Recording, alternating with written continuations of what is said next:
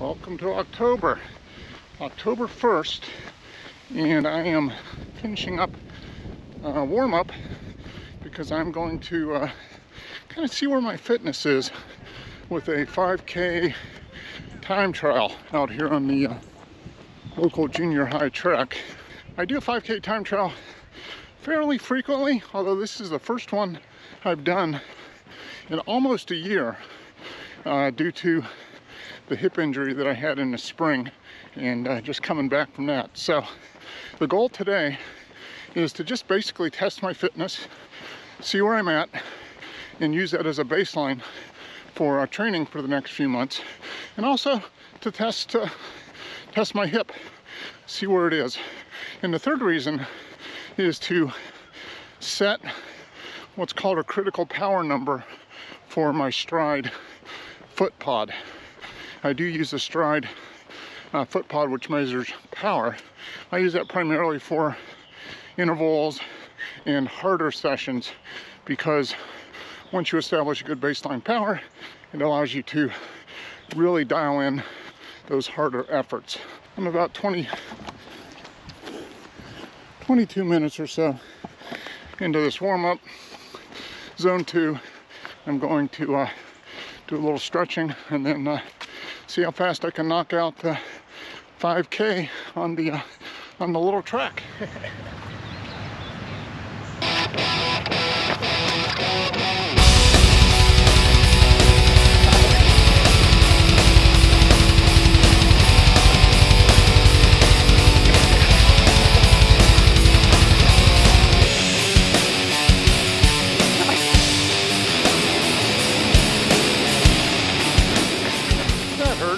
But in a good way. I'm done. Here are the final numbers. Just over 5K by 1/100th of a mile. 22:18, 7:08, but more importantly, you see average power 285. So that's what I'm going to use. That'll be my new critical power within the Stryd Power, running with power ecosystem. So I'll be able to use that to gauge my harder workouts between now and probably the end of the year. Although my plan is to run the Run Like Mad 5K 4 weeks from today, October 29th. That's a fun race. You finish on the 50-yard line of Mercedes-Benz Stadium here in Atlanta. So fun race, nice course. Good participants. We're put on by the Atlanta Track Club, which I've been a member of for about 5 years, so very good. Okay, get some warm down, cool down in, and then do a little analysis of the time trial on the computer and show you kind of what metrics I look at and what you can look at no matter what you do to test your fitness, whether it's running, cycling, swimming, walking, whatever. So back in a bit.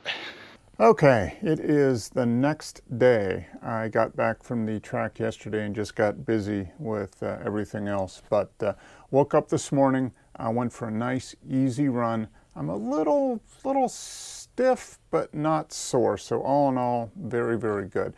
Like I said at the end of the run, I was pretty happy with the result. And as I posted on the comment on my Strava, I said, it's the first extended hard effort in 10 months, so I was very happy with the result. It was a bit faster than I expected, so all the Zone 2 is working, but need to do more race quality intervals in order to get faster, but still plenty of time for that. So bottom line is I was very happy with the result. I did a little better than I thought, and I'm looking forward to using that fitness that I have now to help me get a little bit faster as I get through the rest of the year. So let's go ahead and jump into the Stryd Power Center, and I will be able to analyze the run for you and show you some of the things I look at to determine if it was a worthwhile 5K time trial or not. Okay, I've got the analysis software Stryd Power Center open, so let's go ahead and take a look at the time trial. All right, so here's the calendar. The runs I did yesterday, October 1st. Let's go ahead and click on the run, which was the time trial. And you'll see when this opens up that there's a lot of numbers. So I'll go through and explain the numbers for you and give you a little bit of a sense for what I look for to determine if it was a good time trial or good effort or not. So, okay. So when you open this up, take a look here. It's just got the map over there. The track is roughly 5 laps per mile, so about 16 laps for the 5K. And then you've got this chart with time across the bottom, and then these metrics that are being measured. So right now I've got power in yellow and pace in blue. I'm going to add my heart rate to that. And so what I try to do when I do a time trial like this is to start off at a good hard effort, but not too hard. I don't want to go out too fast, blow up, and crash and burn. So I want to go out at a good, solid effort and try to pick up the pace the second half of the race or the time trial to see if I can get a little bit faster. So that was my goal. So I started off here, and within the first few minutes or so, about a minute, 2 minutes in, you see that my heart rate is about 150 and my power in the yellow is 288. So I maintain that pretty consistently all the way through. My heart rate 157, 158. Then the last mile or so, the last 7-8 minutes, my heart rate starts going up. You start seeing 161, 162.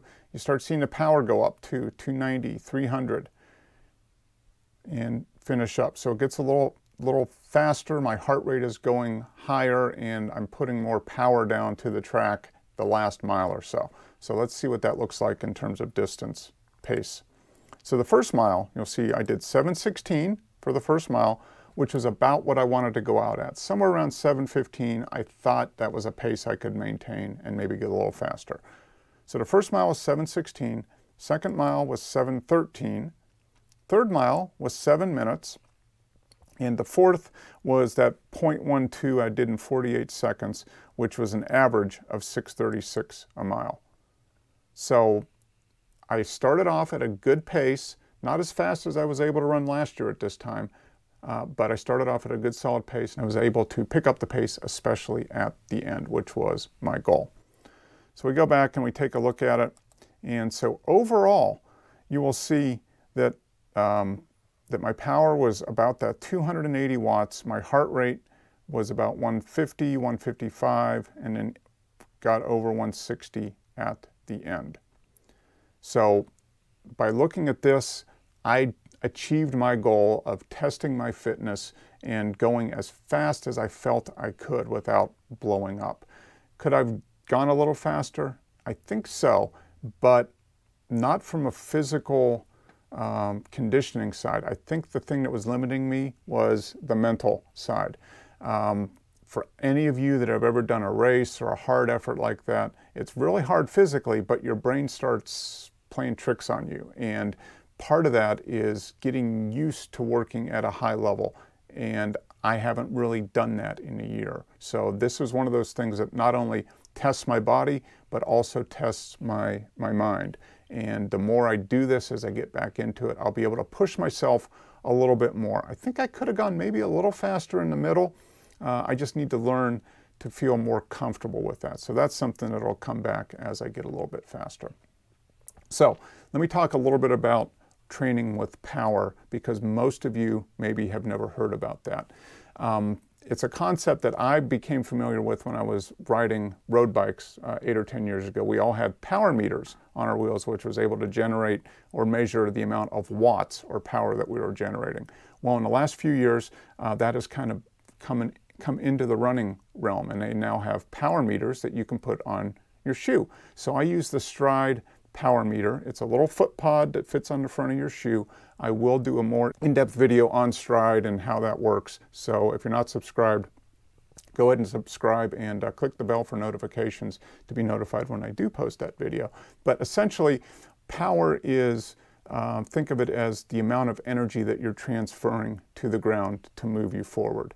And that is something that is independent of temperature or elevation or heart rate. Power is what power is. So what I have found is, especially for intervals and races and hard efforts, if I have an accurate way of determining how much power I can transferred to the road to move me forward on a consistent basis. That helps me pace my efforts in my races much more effectively. So no matter whether I'm going uphill or downhill, I'm able to maintain that same level of power and not go into the red zone, red line, overcook myself and blow up. By maintaining a level of power that is high enough but not too high, I'm able to kind of dose out my effort over the race. So that's the main advantage. I'll post a link in the description to the Stryd foot pod. They've got a lot of good articles about what that is, and like I said, I'll do a little bit more detailed video. But for me, in my training, I find that power works really well for the intervals and for the races.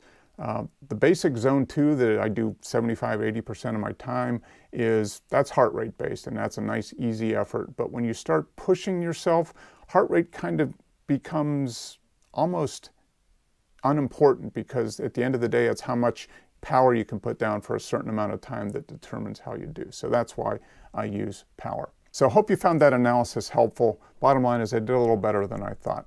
Now, how can you use this type of strategy for yourself in your own training?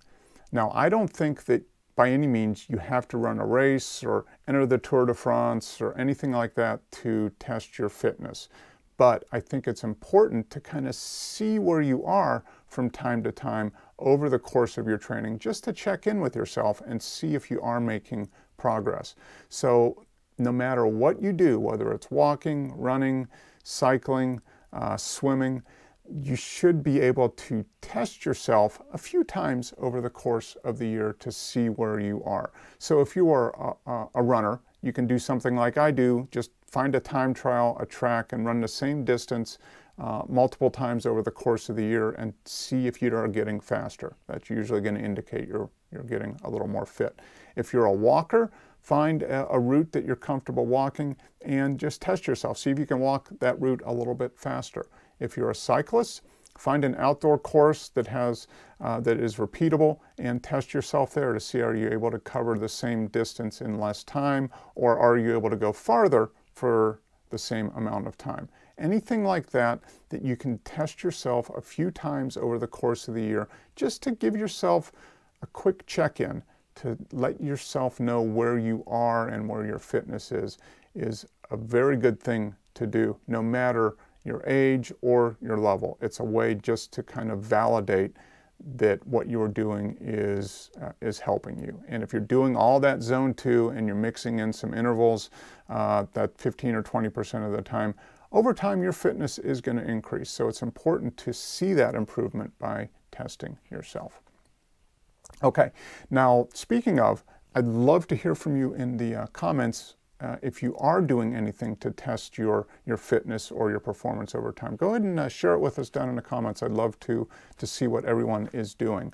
And if you're not already a subscriber, go ahead and click that subscribe button and click the bell for notifications, and go ahead and nudge that thumbs up. That's a great way to spread the word out there amongst the YouTube world about what we are doing here at Life Maximus.